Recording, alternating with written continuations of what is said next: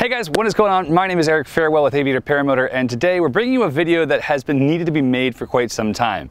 There have been reports for years about Vittorazi motor exhaust cracking, and it's because they cracked a lot. At first it didn't seem like that many, then all of a sudden all the paramotor forums were just packed with people complaining about their cracked exhaust. But my friend Justin Fox at AviatorPPG told me that he'd never had one crack despite flying one for years, and he told us why he thought that was. He was flying 3-spring exhaust, now 4-spring exhaust, hundreds and hundreds of hours with no cracked exhaust, and we've been utilizing the same method here, and since we switched to 4-spring exhaust, we've had 0 cracked exhaust. Cross our fingers. But it seems silly, so I figured I'd make a video about it, walk you guys through the steps, step by step, what we do to protect our Vittorazi motor exhaust. First things first, put your paramotor on. I'm going to strap into the helmet, just for hearing protection. I've already primed the motor, so that should be easy. Trusty new throttle. Reach for this. Now the key, guys, is to let the motor warm up for longer than you think you should. So let this thing warm up. Don't get in a rush trying to get everything out there and take off in 30 seconds. About 3 minutes of warm-up time is your goal. At idle, and then a nice smooth run-in, allowing the temperature of that exhaust to grow slowly. The metal does not like to have shock heating or shock cooling. So by allowing it to just kind of relax and make things easier, make things more comfortable, it's pretty simple. What I'll generally do is I'll actually do just what you see right here. Take the glider, carry it out, lay it out, and then, and only then, do I do the rest of my warm-up. Because the reality is, you know, you gotta lay your glider out anyway, you might as well do it while your engine's warming up. The other option would be to put this on a motor stand, which is another great option, so you don't have to carry the weight on your back.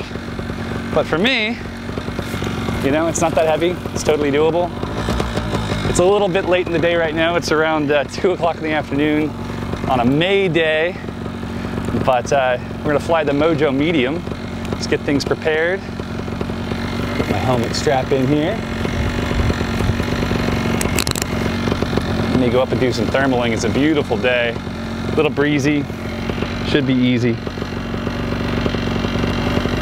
Again, we're looking for that magic 3-minute number. It doesn't have to be the world's sexiest thing, but by giving your wing or your motor time to warm up slowly, everything just feels better. All right, wings out. Motor's been on my back for probably about 2 minutes, 2.5 minutes. We'll give it another few seconds, flip it, see how it feels. Good throttle response, little thermal coming through. All right, I deem that to be about 2.5 to 3 minutes. Now we're gonna go ahead and bring that motor up.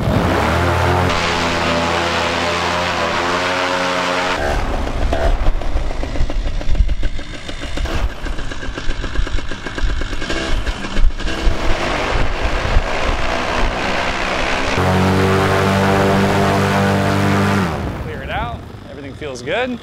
We've got a nice bit of wind right now. Try it for a little fun inflation. Little cobra. Get it balanced.